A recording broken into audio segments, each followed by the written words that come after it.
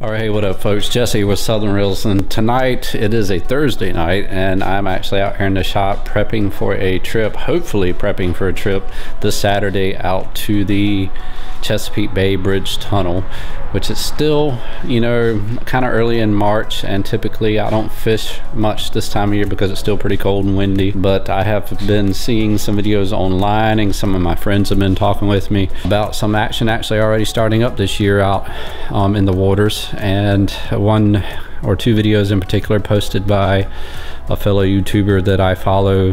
His channel is Come On Fish 01.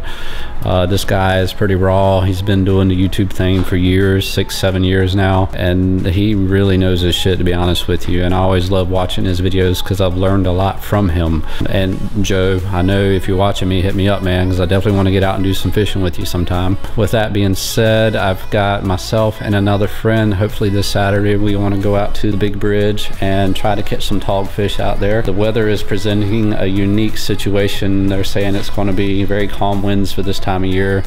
That morning they're calling for like 2-mile-an-hour winds. At this point that may change, you know, by mid-afternoon, like 6 or 7 mile an hour. So that's pretty much phenomenal conditions for March to be out on the big water. So I'm pretty much out here just kind of prepping some stuff. I went ahead and tied up a bunch of double dropper loop rigs here with some 2-aught bait holder hooks. Basically these are the ones that I'm using right here, the Gamakatsu 2-aught bait holder hooks. I buy these in bulk at the local tackle shops. I've got, you know, this tied on 30-pound fluorocarbon leaders and bagged individually. I got 1, 2, 3, 4 of them ready to go, and also one on this pole right here, which is a Quantum bait caster setup. This one has a flipping switch on it, which I find invaluable for fishing for like sheephead, hogfish, especially flounder fishing. A bait caster with a flipping switch on it to where you can just depress it and drop it and let go of it, and it automatically engages without having to turn the crank. That makes fishing with it much easier.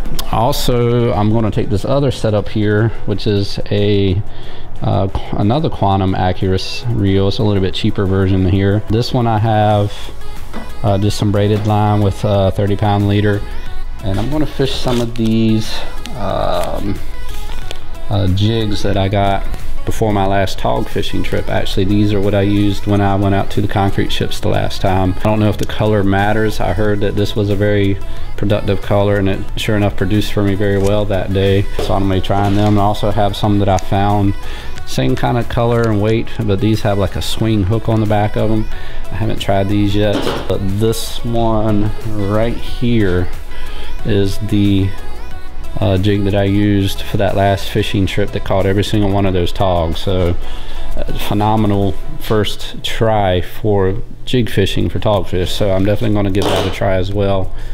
Probably will depend on where they are. If they're, honestly, I don't know, do they sit on the bottom or do they suspend? I know sheephead sometimes will suspend in the water column like along bridge pylons and stuff.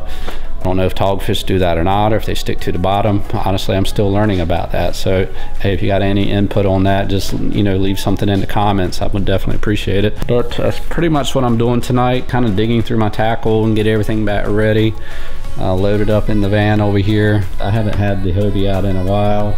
I'm kind of just making sure I have everything ready to go.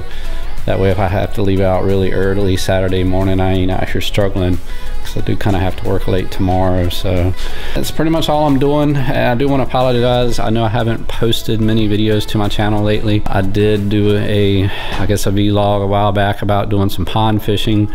Backstory to that, I woke up the next morning and it was pouring down rain, and it poured for like 3 days straight. So didn't get to do that fishing trip. Kind of bummed about that. Honestly, I should have checked the forecast before I posted that video about it, but oh well, you know, it is what it is. So I'm gonna try to start getting some more content up. This time of year I usually do a lot of home renovations and stuff to try to get stuff caught up around the house that I don't really want to spend the time on when it's fishing season. I'm currently involved in a sunroom project, which is why I have a brand new door sitting in my shop over there.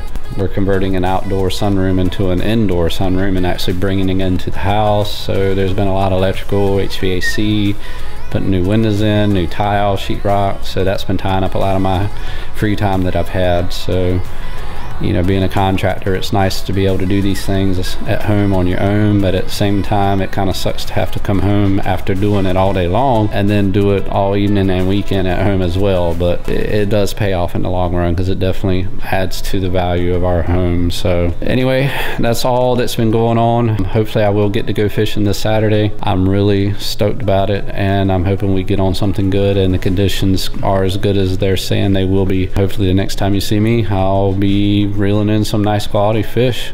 So peace out, guys. Y'all have a good night. Thanks.